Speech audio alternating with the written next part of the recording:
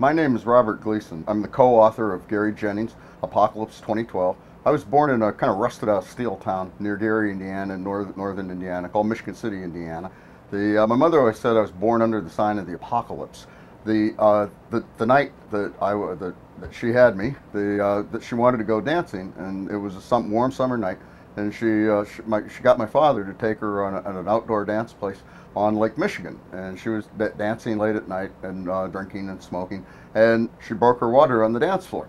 At which point my father took her to the hospital, and at 2 in the morning on this warm summer night, that inexplicably the city was hammered by a hurricane of hailstones the size of golf balls. It broke all the street lights. It broke all the windows in the hospital. I actually have a copy of the front page of the newspaper that mentions the damage the hurricane of hailstones did, and it says actually at the bottom that I was born to my mother and father that same night.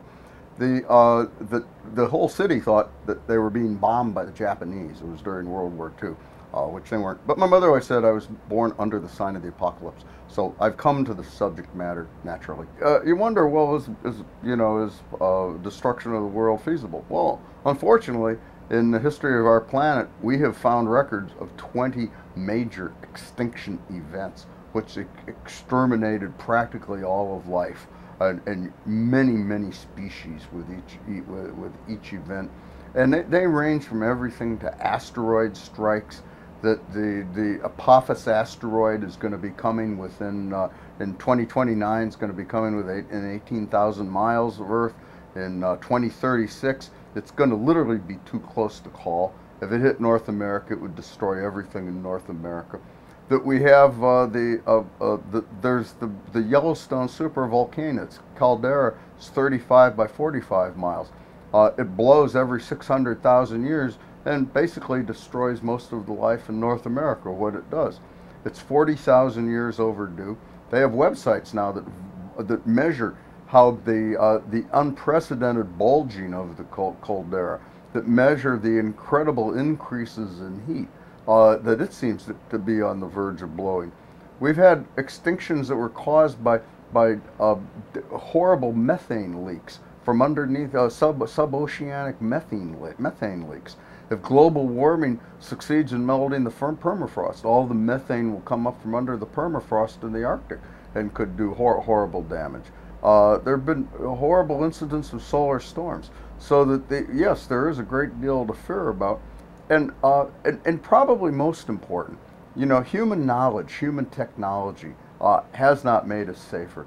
We were actually safer 75 years ago. That during the last 75 years, these incredible increases in human knowledge and technology have brought us closer to extinction. We are much closer to self-destruction. In the past, species only had to worry about natural causes. We are quite capable through nuclear weapons. We've never locked up Russia's loose nukes. Genetically engineered plagues are shockingly easy to manipulate and create.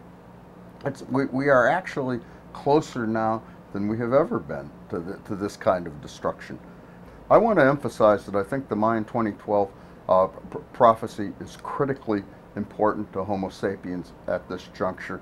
As I said, we were safer 75 years ago than we are now, and all the increases in technology and knowledge are making it more dangerous, are making the planet more dangerous. We're a menace to ourselves.